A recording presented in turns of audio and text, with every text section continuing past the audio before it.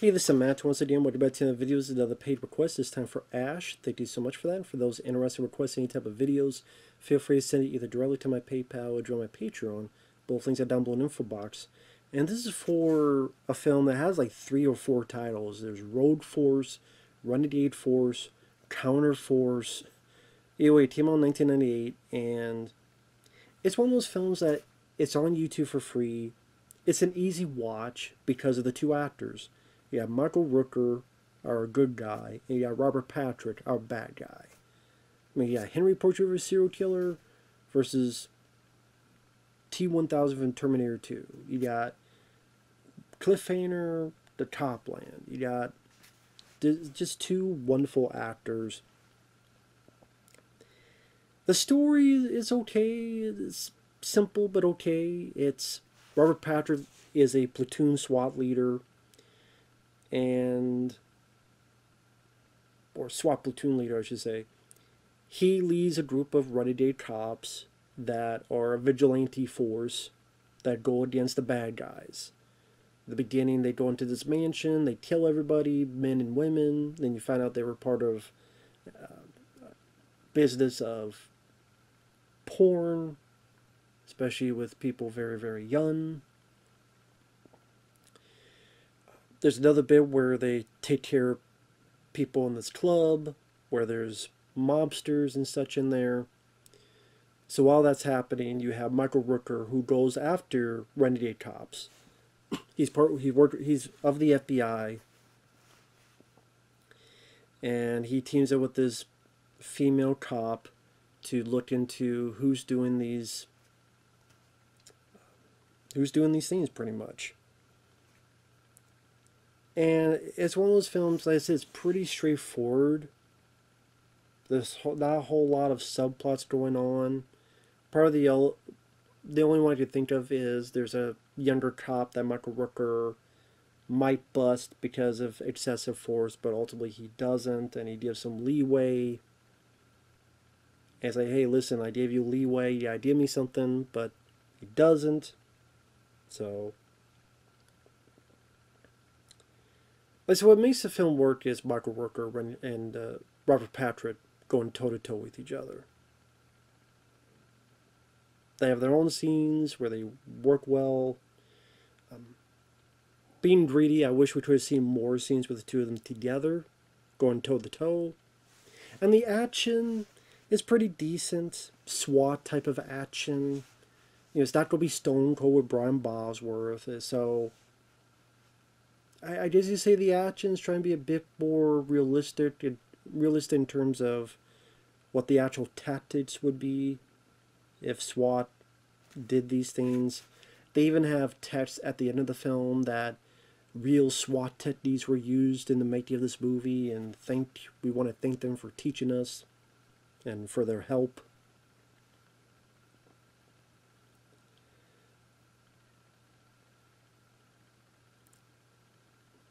And like, you don't get a whole lot of backstory with the characters, other than like Robert Patrick, hates the criminals. There's a bit when he's a cop where he's come across this guy. You redneck piece of shit, get the fuck down. Drop the bat, you redneck piece of shit. And he's trying to help this lady, even though that's not the protocol. But it's like she's dying here.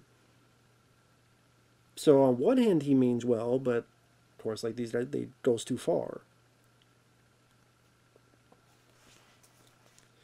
But at the same time, like, it's a movie that's fine, but kind of accepts being fine and nothing more. There's nothing in terms of the performances, as in, it's not the actor's fault, but in terms of the writing of the characters, they really try to push it to the next level in terms of giving these big emotional scenes or dramatic scenes or big tension scenes between these 2 where they go at each other, verbally sparring with each other. Because you have these 2 intense actors, I think you get a lot of leeway from that, and I think it kind of dropped the ball with that. I think they could have done more with these 2 guys, going toe-to-toe verbally with each other, more and more hostile with each other.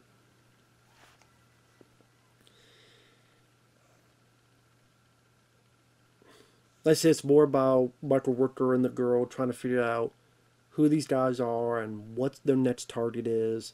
You get a decent action scene at an airport where Michael Rooker is with his team and they're geared up and they're behind this armored vehicle trying to get closer. And they go through the baggage claim into the terminal. And like I said, it's not going to be Terminator. It's not going to be, you know, big budget action. But it's handled fairly well enough. It wasn't confusing. There wasn't a lot of shaky cam. There's no CGI. So you get some nice squibs in there. Little explosive to portray the people being shot.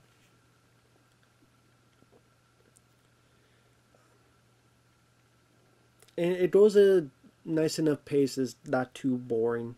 I would say it's not boring at all. I would say the finale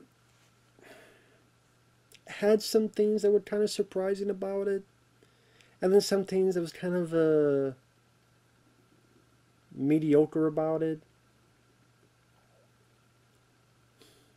I would say if it had more of, I guess, the typical bigger, bombastic B-movie type of action finale, granted, that would have been more of a trope. Granted, that would have been more cliche. But I guess personally, I would have probably enjoyed this a bit more. Because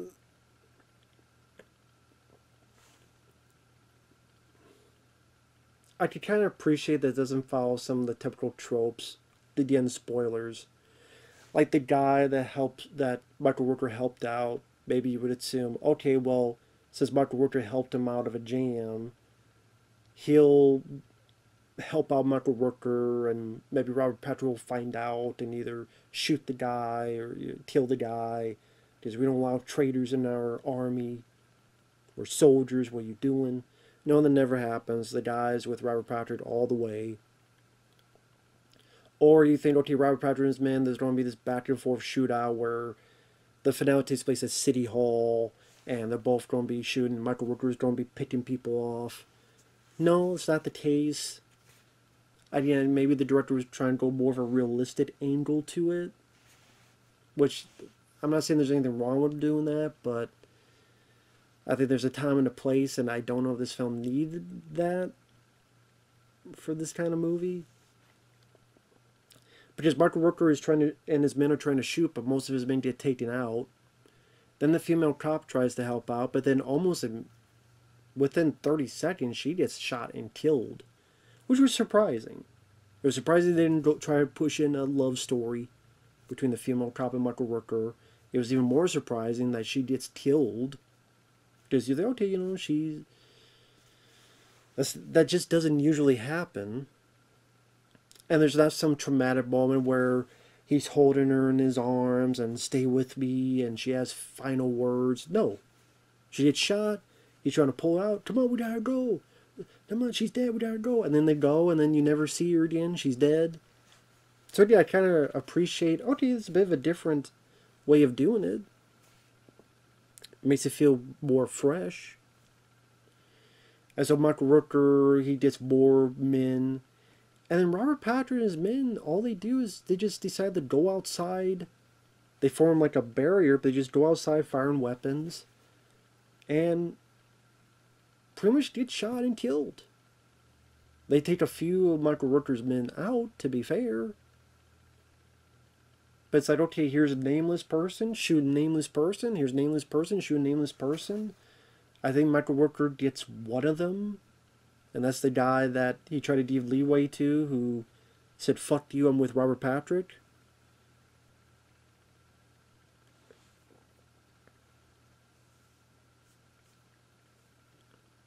I forget that actor's name. I know I've seen him in stuff. I think his last name is Mandylor, but I don't know which one. So I think it's him. Could be wrong. Don't quote me on that. But it just kind of felt really blasé by the ending. They're out in the open, and then Michael Rooker shoots the one guy, then Robert Patrick's walking towards them. Hold you fire, now shoot. They shoot Robert Patrick. Michael Rooker finishes him off. The way you do it, you can't do that. Michael Rooker walks away, like he quits, and then the movie's over. So it definitely, on one end, it does give a bit more of a, maybe a harder edge in a weird, well, I don't know. It gives a bit of a different feel to the ending compared to other movies like this, where it's either you have your hero and the partner or love interest or both. They share some words and they walk away and they share some more words. Let's go have dinner. Let's go have this and that. No, not the case. So it definitely just feels more of a tragic ending in a way, just because you see a lot of Michael Rooker's been killed, the female cop been killed, almost nonchalant, like that's just how it happened. So like the idea what the director's going for, to be less cliche, and I do appreciate that, but at the same time, I don't know if I would say it was surprising on an entertainment level. And action-wise, it kind of wasn't that exciting. It's just person firing, person firing. There's really no style. There's no style in terms of direction.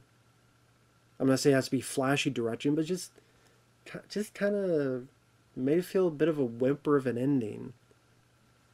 I don't know if I want to say anticlimactic, but you're kind of hoping for this big, I don't know, even what, a firefight between Robert Patrick and Michael Rooker. We're going back and forth, or maybe a fist fight. But yeah, maybe that would be deemed too escapism, too over the top, or too B movie, and the director's probably going for something else more real. But I don't know.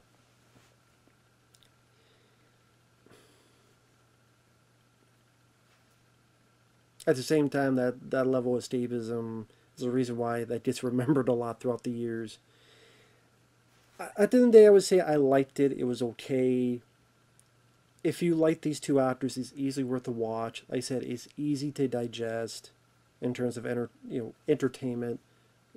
It's short film, hour and 20-some minutes long. You get to see two actors do their thing and show how talented they are. Like I said, I think there's a bit more meat to the bones. Their characters could have been showcased to get even more out of these actors. I wish the ending did go more for the bombastic. Like I think of City Hall, I think of Stone Cold, and that has style. Whether it be Brian Bosworth shooting the motorcycle and it flies off and it hits this helicopter, and when people get hit, they get blasted up. And you see Brian Bosworth, he push a guy through a window, and